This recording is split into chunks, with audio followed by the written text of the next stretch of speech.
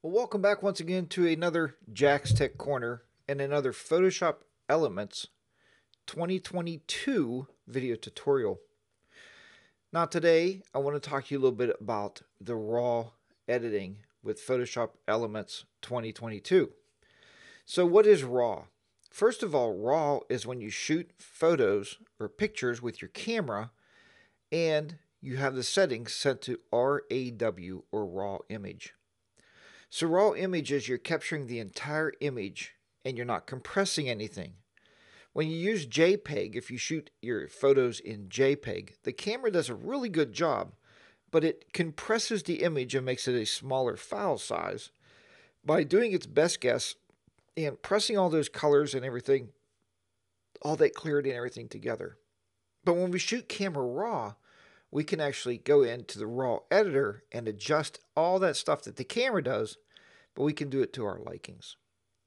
So this is the camera raw editor.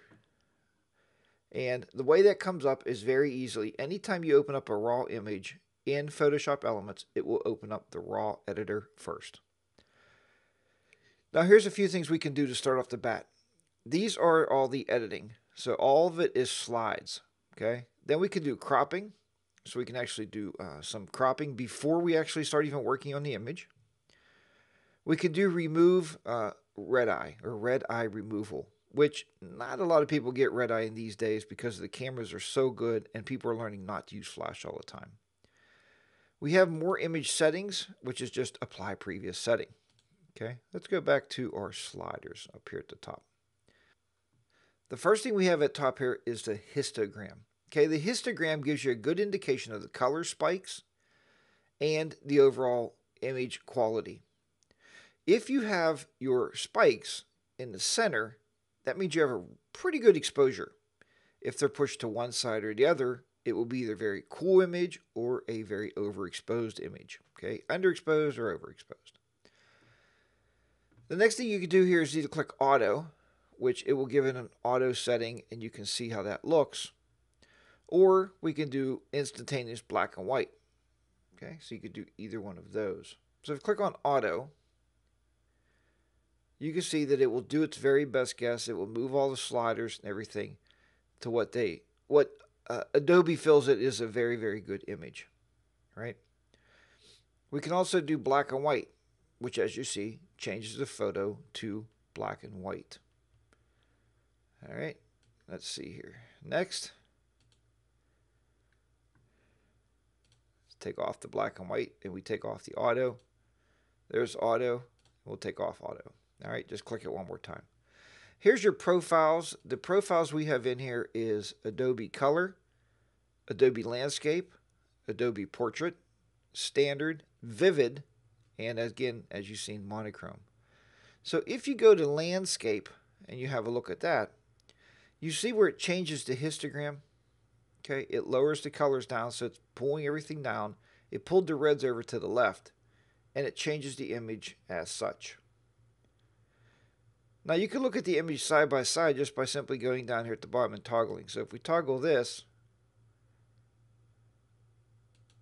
okay, there's your current settings, and that's the standard settings we had. Cycles between before and after. There's a before and an after image. Okay, before and after. Okay, next thing we're going to look at is white balance. Now, white balance as shot is how it's coming out of the camera. But when you shoot in camera raw, it allows us to change the white balance just like you would on your camera settings. Here's a daylight. Again, we're looking at the after picture. Let's try to close this up.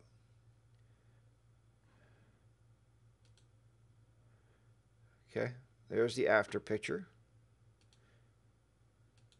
There's cloudy. You can see before and after. Shade. Actually kind of like the before picture there. Tungsten lighting. Really made it cool, huh? Really cooled it down.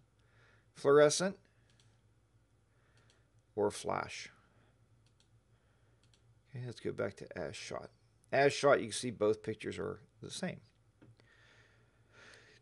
Next is your temperature setting, and temperature we know is based on the temperature of the light. So if you go really cool to the left, you can see how cool it gets blue. If we go to the right, it will get really, really, as we say, warm or hot, okay? Because the light's getting hotter. Anytime we double click these, it will put it back to the setting where it was. We have the tint setting, where we can change the tint of the overall picture. And you can just work with the tint. Again, double click it, we'll put it back. The exposure setting, again, we can underexpose it. We can overexpose it. Blow out the sky if you want. Blow out the water, right? Blow out the whole picture. The contrast, video contrast or picture contrast. So you can make it more contrasty. But look how it brings out the color of the water in the sky. So contrast is a very nice setting to pull that vividness out of your picture. Highlights will work on only the highlighted areas of the picture, whatever it sees as highlights. It doesn't work on the darks, okay? Shadows is just the opposite of highlights. We're picking up the shadows, and we can raise the shadows or lower the shadows. All right? Raise or lower.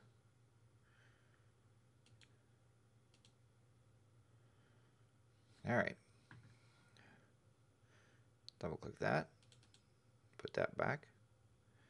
The whites is operating just on the whites of the picture. If you look here on the anywhere where you get the white part of it, there's the before on the top and the after on the bottom. I kind of like this view because I can see what's going on here. Or we can lower the whites down.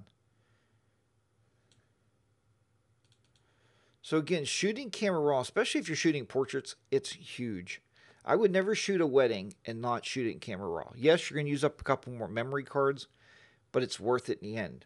And honestly, when I shoot a wedding, I actually like to set the camera up as shooting, if your camera will do it, to shoot RAW and JPEG at the same time. Then you always have two pictures of the exact same shot when you're hitting that shutter. Okay, whites we looked at. Let's look at blacks. We can pull up the blacks anywhere the black is. Look, you can lower it all down. Pull it up. Clarity. Now, clarity gives you got to watch with clarity because it can make the picture look really, I like to say, not real. It makes it look kind of like it's been edited. But you can see, look how the ripples in the water came out because we got that clarity turned up to 87. We can also smooth the water out just by going down a little bit. Go down to negative 79. You can see how it smooths everything out down there. Okay. Vibrance, again, we're going to pull the vibrance of the colors up. And we'll put it back down. Okay. Vibrance of the colors.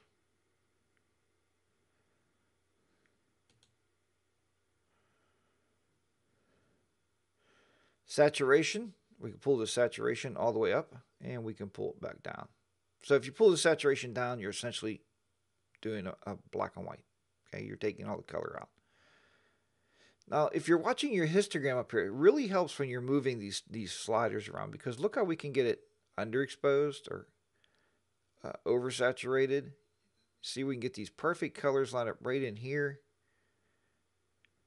And get a perfect blend of colors right about there. Now, detail. Let's look at some of the detail in here. So details would be sharpening, noise reduction, and color noise reduction. So sharpening an image is just that. And I had somebody say on one of my last raw ones I did on raw editing, I didn't show you the sharpening. Sharpening will sharpen the image. The best way to look at your image sharpening is by increasing the size, the overall size of the picture.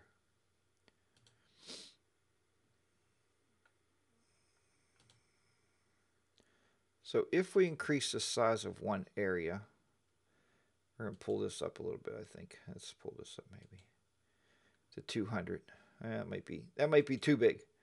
Let's go back to 100. But the sharpening will give you the sharp details of objects in your photos. And if you watch those really closely, you'll see the sharpening coming up and down. And again, you can get a photograph too over sharpened. But what you're sharpening is the edges. You're sharpening some of the color out. So I would be very careful with sharpening. Let's go back down here to 25. But it is there for you to use, and you can do some sharpening with it. If you click the pull-down menu next to sharpening here, you can work on the sharpening itself, the radius, the detail, and the masking. So the radius is how much of the object is getting sharpened. Let's go all the way up. Let's see if we can see a change in this. And sharpening is such a fine setting. Okay, so we drop the radius back down. Detail. Pull the detail up here with the sharpening. So remember, these sliders work together. If you're not getting the effect you want with just sharpening, work with your radius, your detail, and then your masking. You can also work with your masking of the area.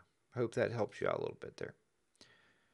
Okay, let's close that up. Noise reduction. Noise reduction is, it tries to smooth out the area, and I think I've seen it when I blew this way up. Let me see if I can blow this up again. Yeah. So if you see this graininess in your photograph, sometimes this happens when you're shooting at nighttime, or if you're shooting at a very, very high ISO setting. So if you're shooting at a very high ISO setting, you're going to get this kind of grainy looking picture. That is noise. You hear a picture, somebody said that picture is very noisy. It's not saying anything, it's just that's grainy. So you can use noise reduction, and you can actually pull that out. Look how smooth that is getting now. See the detail, but you have to blow it up to see it. But now you can see, hopefully it's coming across on video okay, where it takes that graininess out is what you're looking for. Color noise reduction is the same thing. It's working more with the color detail, and you can pull that out and smooth your colors down. There you go. Now if we put this picture back out to 25, there we go. So the detail of the picture is a lot sharper because we can't see the graininess when it's here because it's such a long shot. But when we blow it up, we can see that I must have taken this. Obviously, there's lights on I can see in here. So it was a little dim outside. I probably cranked the ISO up to get this shot to make it look, more visual pleasing is probably what I did. And that's how it comes out. Sometimes you get that graininess, but remember the graininess is noise in your photograph. Calibration, I don't even know if there's calibrations in here. The current version of process is 5. You can change it to an older version. That's all this does. I would leave it at 5. I don't mess with calibration at all. All right. The hand tool, again, just moves the photo around, moves it this way or that way. Okay, this way or that way. Starring down here says, hey, I really love this picture. I'm going to give it 5 stars. That's going to rate it when it goes into elements. And when you have it in your organizer, it's going to give it a rating. Obviously, you can trash it here. You can click it, and you can toggle it for deletion. The depth, you see we have 8 channel bits. We can also go to 16 channel, and that's just the bits of the color, the detail of the color. You see me mess around over here on the left. You can see where it says fit. You can blow your picture up at any time. Sometimes when I'm editing, I like to blow it up to maybe 300 or maybe even 100 at least. So you can see what's going on and get some greater detail when you're editing your photos in Camera Raw. Okay, then when you want to see the whole picture, put it back down to about 25. I think originally it was set on 12 when I opened the photo like that. So you can also hold your Alt key down and roll your mouse. If you have a scroll wheel in the middle of your mouse, you can hold your Alt key down and move it backwards and forwards, and you can blow this picture up somewhat. Okay, you can do it that way too. So totally up to you. A lot of ways to do things in Photoshop Elements. That's why I really, really like it. Once you get the photo the way you want it, all we do is we would click on that point. If you click on Open,